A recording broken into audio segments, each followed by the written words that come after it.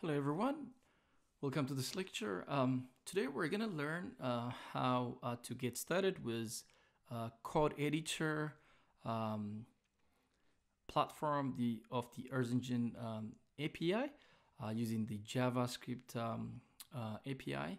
So that will help us write our code and access Earth's observation data and also perform some special analysis on the cloud using Google Earth Engine Cloud computing resource.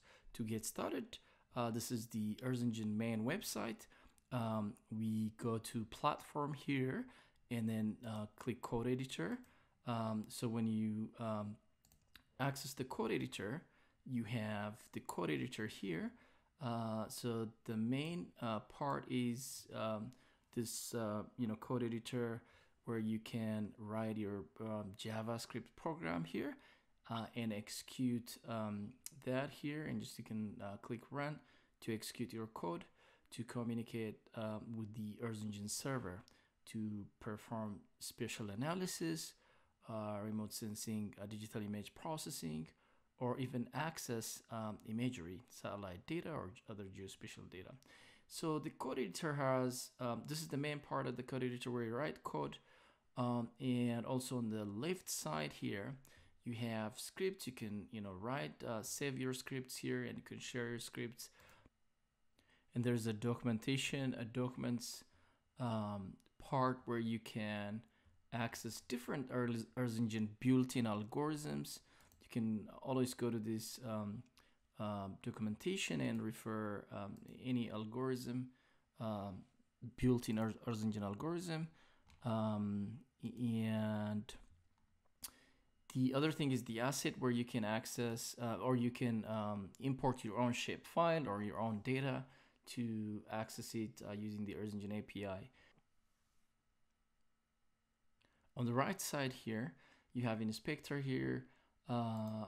Inspector is just to access data points, for example, to zoom in and just click here for single point. You'll have a data point for that specific area, as you can see here. And we don't have any data added here, just the lat long information here. But if you have other satellite data here, you can use this to inspect your data. Okay, and the console just to debug your code, and then tasks. If you export some data, you can monitor the progress of that export task here. And here's the map canvas where you can visualize your result or image or any map result.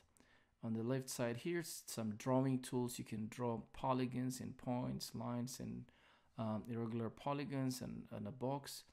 And here you can change the map or the Google Maps or the satellite image background here. So yeah, let's just do our first code. As always, hello world, print hello world, quotation. I'll close the bracket and also semicolon. So to close your JavaScript statement, usually you end with a semicolon. So this is my first code in the code editor, print hello world. To execute that, I'll just run here. So I have my hello world here. The input and then the output is print here. It's printed. So this is just my first test for the code editor, the JavaScript API, the Earth Engine JavaScript API.